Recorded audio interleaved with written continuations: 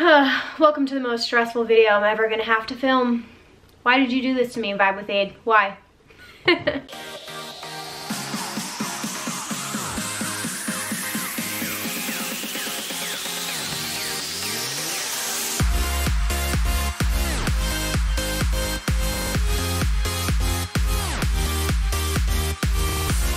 Hey you guys, welcome to the video. So today we are participating in a tag challenge. My lovely friend here on YouTube, Vibe with Aid, kicked this one off. We wanted to start a new tag for the music festival and EDM community here on YouTube to sort of just like bring us all together and just come up with a new challenge for a bunch of creators to film. So Aid kicked it off. This is gonna be our top 10 EDM sets of all time. In all of the years that I've been raving, I have to pick just 10. Help me. But before we get into it, I just wanted to say anyone can participate in this tag, you guys. Just hashtag my top 10 rave edition. I'll write it out here. Anyone can participate. If you guys are a creator, you have a YouTube channel, feel free to do this. But I am tagging 3 people. So I'm gonna tag the festival Finesser, Frisky Hug, and Erica and Frida to participate in this challenge. You guys, you're tagged. You're next. With that being said, before we get started, if you guys are new here, I would absolutely love it if you guys would hit the subscribe button down below. It costs nothing. It's free. Come join the family and turn on the post notifications bell so you're notified every time that I upload. I'll also pop in my social media information if you guys want to check me out over there. Okay, so let's get into this. This video is gonna be very long. Grab a snack, grab a drink. I'm just warning you now, I talk a lot. So when I tell you that I've tried to work on this list just for my own self so many times and I have failed, it's because I've been going to festivals since I want to say like 2015, and I've been going to EDM shows since like 2010, 2011. So there are just so many that hold like special places in my heart for good reasons. So to narrow it down to 10 when I'm an indecisive person was very difficult, but I give it my best effort and I have a lot of reasons, and I got my whole list here. So let's get into this. I'm gonna start from 10 to 1. I'm gonna turn it all around, you guys. You guys are getting number 1 last, so you have to wait till the end. So number 10 was a very recent show. It was this March. It was my last show that I was able to attend actually before this quarantining process. So it sort of holds a special place in my heart, and I'm glad it made my top 10. That's how good it was. So I really got to go out with a bang. And it was IO's show here in Brooklyn. It was at King's Hall in Avant-Gardner. This made my top 10 for many reasons. One, he played over 4 hours. He went on at midnight and played till like 4 a.m.-ish. I literally had to leave at like 4:30 because he was still going.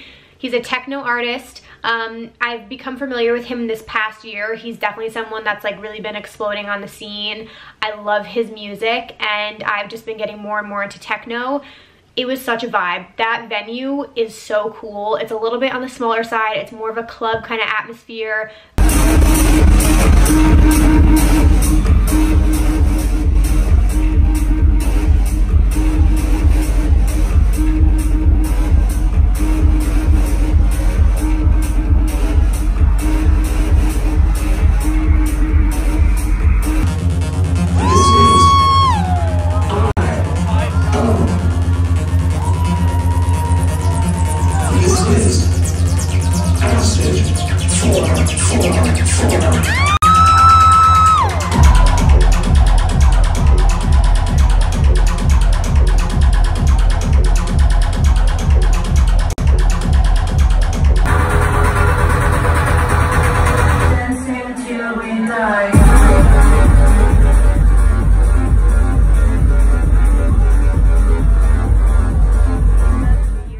Very dark, very kind of like grungy underground feeling. So much fun. We had a crew of like 25 people, which that never happens to me. I was there with some members of the Lunchbox team, and one of them, Andrew, has a huge rave family of like 20 of them. They all drove in from all over in like New York, the suburbs, like all drove in to come to this show together, and I got to hang out with all of them. So it was just such a fun crew. And like I said, like IO played an incredible techno set, high energy the entire time, great time. So IO is my number 10. This is gonna be so long because I'm gonna say so many things. Okay, number 9, Lane 8. Lane 8 at Imagine Music Festival 2019 was so good. So Vibe with 8 actually got me on to Lane 8, and my best friend Vicky, you know, he's definitely more chill. Like, he's a deep house artist, so I would listen to him here and there, but I wasn't really like listening to him aggressively beforehand, but I had heard his live sets are fucking incredible, so I was like, I'm not missing him. So I'm at Imagine Music Festival. I was with Vibe with 8 and a couple other people. They actually went to go see Tipper, I think, and I was like, guys, I'm not leaving. I really want to see Lane 8. So I stayed at Lane 8 by myself, and then luckily some people I know from the Lunchbox team and some other friends I literally met that weekend happened to be at Lane 8, so I ended up hanging out with them. But it's the first time I sort of like really just did something on my own. I was sort of like, nope, everybody split up. This is where I want to be. This is what, you know, I want to experience tonight, and I did that for myself, and I'm so glad I did. He blew me away. It was one of the only times in my life at a show where I was completely caught up. It was just such a vibe. Like, Alright guys, we're at Lane 8 right now.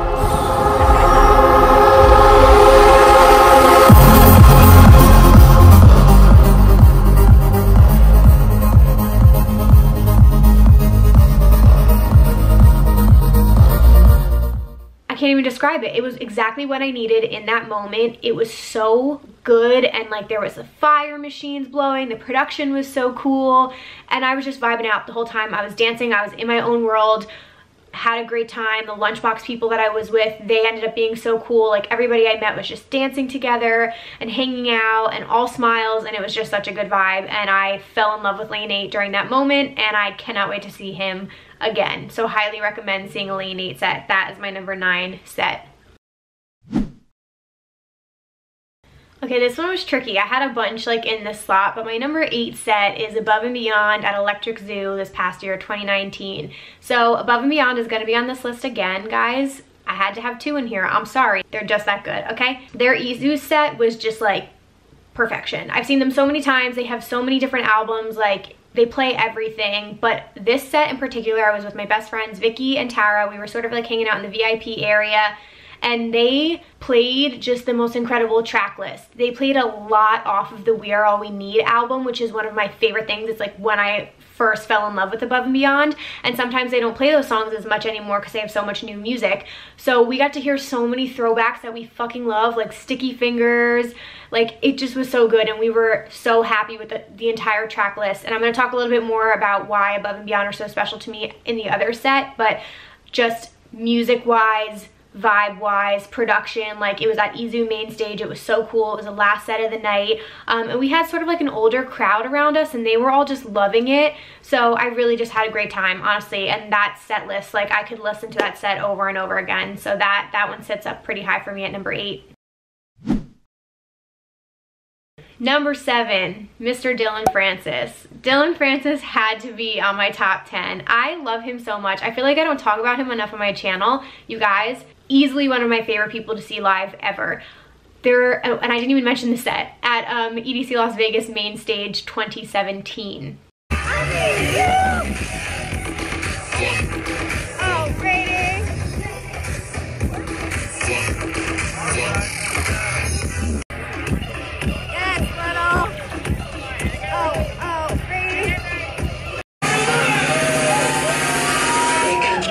Not butter.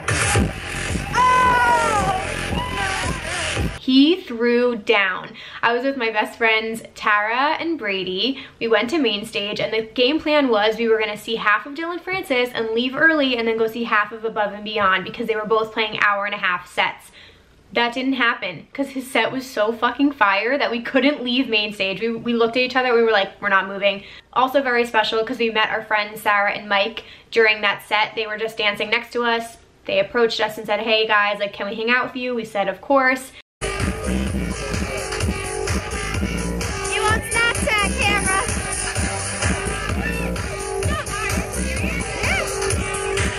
Ended up hanging out, and then I met up with them at EDC 2018, 2019, and then I've seen them at other festivals, and they're a part of our Rave fam now, so it's just like a special moment because we met them during that set.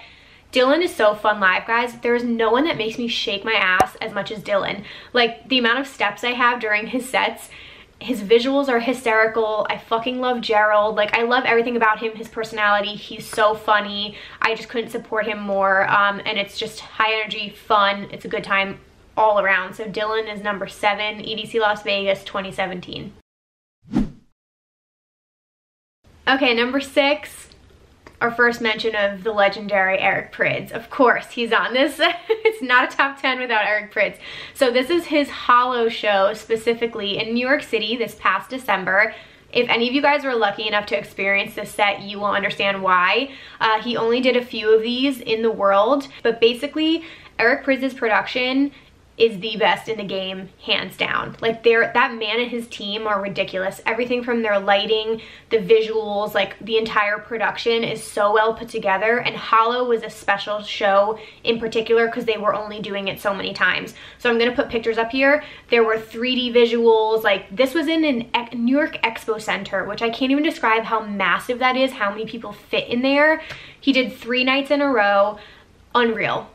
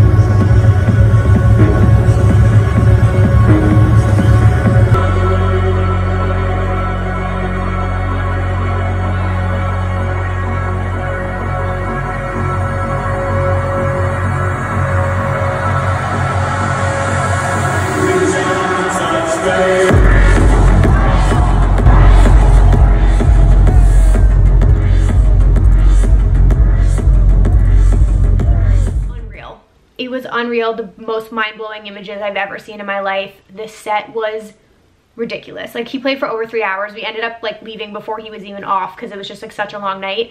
But he has multiple aliases, so you really just never know where you're gonna get with him.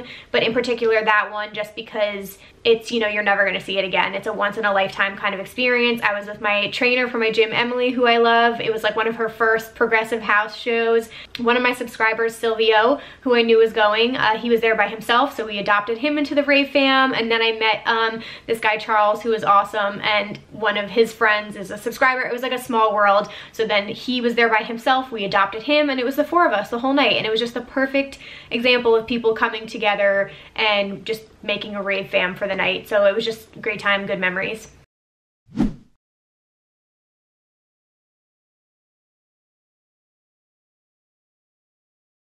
Okay guys, my number 5 set is another Above and Beyond set. This was their Circuit Ground set this past year at EDC Las Vegas in 2019. This one was special for a couple reasons, and I'll talk about it in a little bit, but essentially the whole lineup at Circuit Grounds that night was insane. Eric Prydz was right before this, so just like the whole lineup was insane. I was with such a fun group of people. I was with my Rave fam, my friends Sarah and Mike. Like, it was just such a good vibe. It was Friday of the festival. Above and Beyond, if you guys are not familiar, are special for a couple reasons. So I first discovered them when I watched the EDC Las Vegas documentary, Under the Electric Sky. Highly recommend it. It's one of my favorite movies. And I just started listening to their music, and then the We Are All We Need album like set me off on the deep end, being obsessed with them. They are just like more than artists. Like their whole live music experience is crazy, and they display these messages up on the screen in real time. So they'll type on a computer and you'll see what they're writing up on the screen, and the messages are always so like heartwarming and uplifting and like just what you need to hear in the moment. So it's like very special. It connects you with them. And then they always have this moment towards the very end of the set called push the button. So they bring people up from the crowd to come on stage, and then they push a button and it like resets the song, and it's usually the song Sun and Moon. Go listen to that, it's the best. But anyway, this set was special. Their song Show Me Love just came out, which I love, with Armin van Buuren.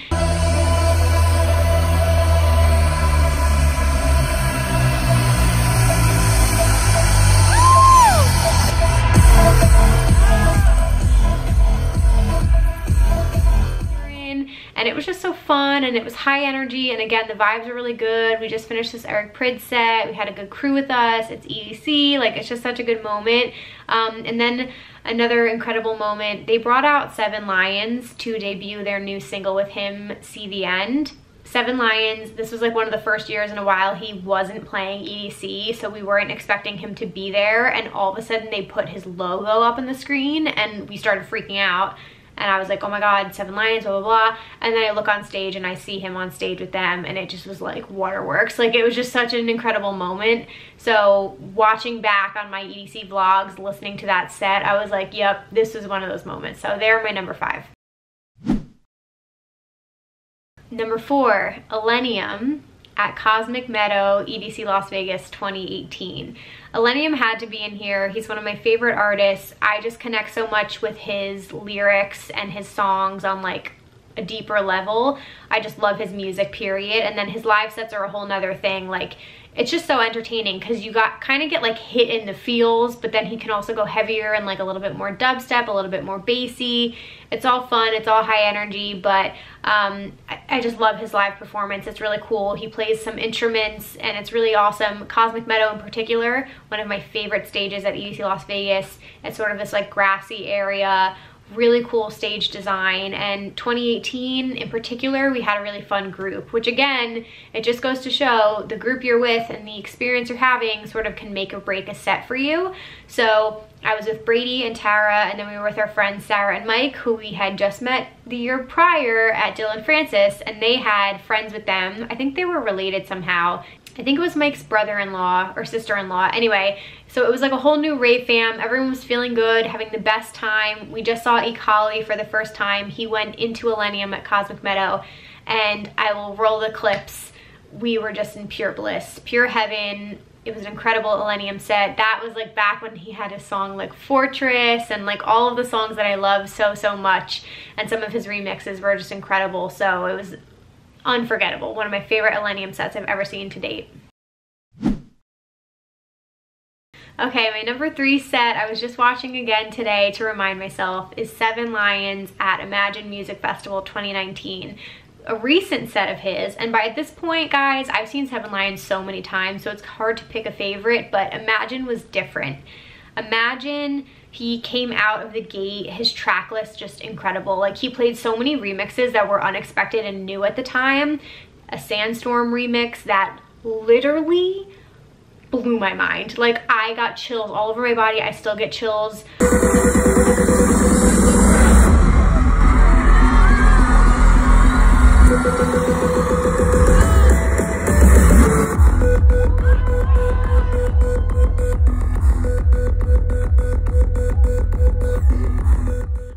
A Satisfaction remix that was new. He played this song. It was fucking Sun and Moon by Above and Beyond into RL Grime and Miguel's song Stay For It.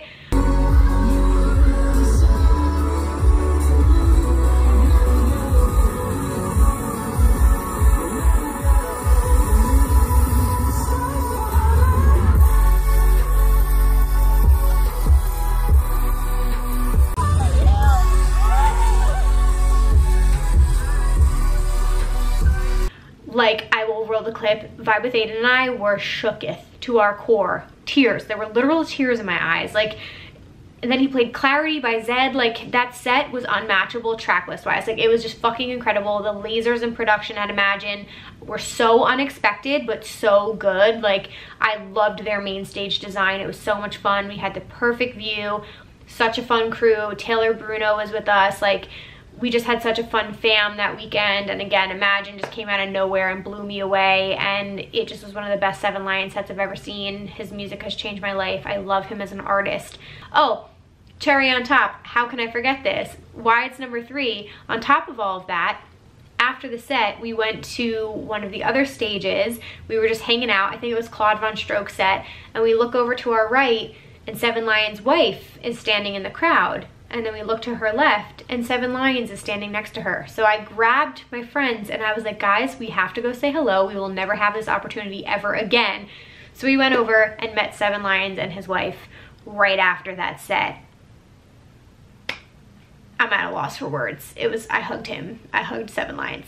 It was one of the best moments of my life. His wife is amazing. It was incredible. Yeah, mind blowing. So number 3, 100%.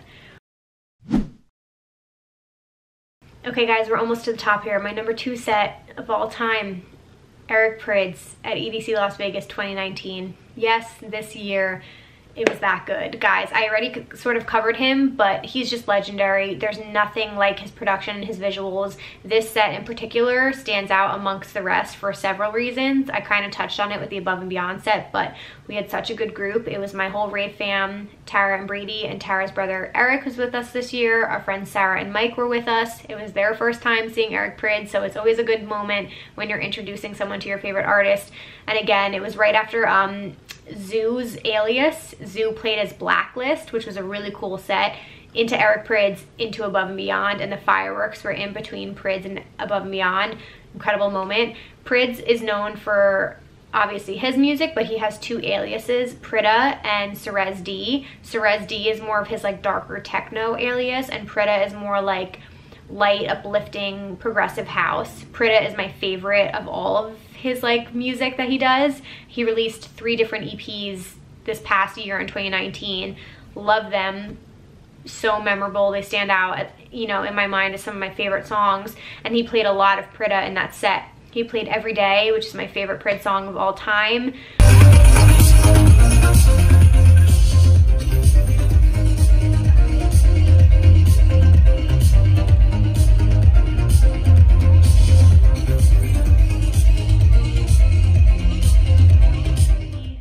Musically, unforgettable. It just was so uplifting. It was so fun. It was so dancey. We were just like having the best time of our life. And that was on Friday of EDC when it was like the most freezing day ever. It just warmed us up. Like, it warmed us up. It warmed our souls. We were having the best time. And I just look back on the videos and it was unforgettable. Unforgettable. I loved it. Number 1 set of all time. Can you guys guess? I'll give you a second to guess. Seven Lions, EDC Las Vegas 2017 at Circuit Grounds. It was really hard for me to pick a number 1. I was going back and forth with a couple different options, but this one has to be the best. And I watched this set back. It's on YouTube if you guys are interested. Music-wise, some of my favorite Seven Lions songs of all time. Like, some of his earlier stuff was in here. He had an Above and Beyond remix. He had Porter Robinson in there. But most importantly, his set happened during the EDC Las Vegas fireworks, which are the most incredible set you will ever see in your entire life. So he played his song A Way to Say Goodbye, which always makes me cry, during when the fireworks like started in the sky. I'll insert some clips here.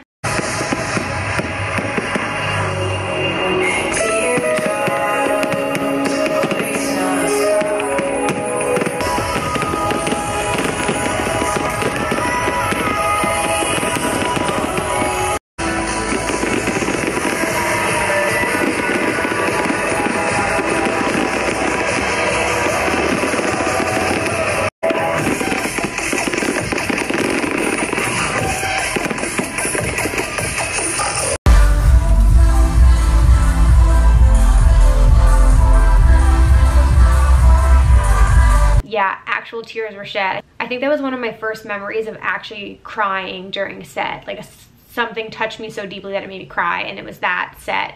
So I think that's why it's my number one. Yeah, just love him as an artist. It was such a good moment. Me and Brady and Tara were together, just like totally enveloped in this moment, in this love for this music and for this artist and for EDC, and it was just a standout moment. So I hope you guys can go back and watch that. I'll try and link it up here or link it down below, because it just was incredible. It was mind-blowing, and it just reminded us why we love EDC Las Vegas so much, and he's such a staple artist for us. So yeah, I mean, if you want to talk about moments that, you know, made you fall in love with the EDM community, that would be it. So that's why it's my number one.